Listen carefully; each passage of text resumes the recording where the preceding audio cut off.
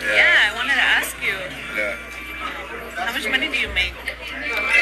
Like, I don't want to seem like a, interested in like money and stuff, but I just want to come out from the get-go to tell you, like, I think I'm not a gold digger or anything, but I just don't go out with broke boys.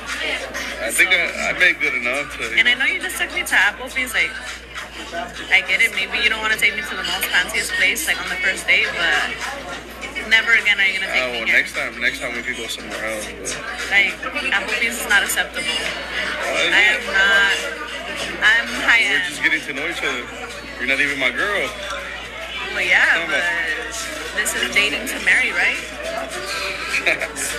Well, who knows? And if I date, it's not to waste my time, so I'm not gonna be going out and going to, cheap restaurants.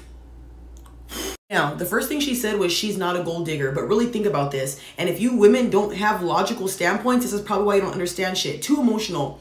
If you ask somebody how much money they make and they tell you $1 million every month, of course you're going to stay. Of course you're going to be sweet and nice because you're using them for the money. I would rather let somebody get to know my personality, get to know my vibe, see how they like me first, and then let them know what I make when I'm already dating you, when we're going to be in a relationship. Yes, I get it. Men are supposed to be the providers and all this stuff and take care of y'all. But I really feel like, especially in this today's age where women can make money like that, dude, you shouldn't be broke as a woman dating. You guys want to sit here and say, oh, men don't be broke in dating. What about y'all?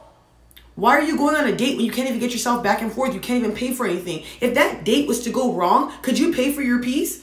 Could you pay for that thing and say, I'm out? I bet you couldn't. So the fact that you're even asking what's in somebody's pockets is disrespectful. And it does come off as a gold digger. Who does that? I firmly believe, and this is an opinion, that when you're first with somebody, the first 3 dates should be you guys getting to know each other, seeing if you vibe, seeing if you like each other. And I feel like it should both be 50-50. I like that. Don't get me wrong. Men have always paid for me, but I don't act like this. I don't talk the way women do, and I'm not ungrateful. If a guy takes me out to Applebee's, I'm cool with that. Let me tell you one little story. I was with somebody, and at the time, my favorite place was Taco Bell. I was a stoner, and he took me there or whatever, guys. As we got there, he loved my vibe. We went laser tagging. I had the best time ever, and I've been on fancy dates. Not my cup of tea. Everybody's different. Y'all, right after that, guess what he did? Hey, I want to ask you something. He invited me on a fucking trip to Hawaii for a week. So when women do the things that they do, men can smell the gold digger on you. Men can smell what kind of woman you are.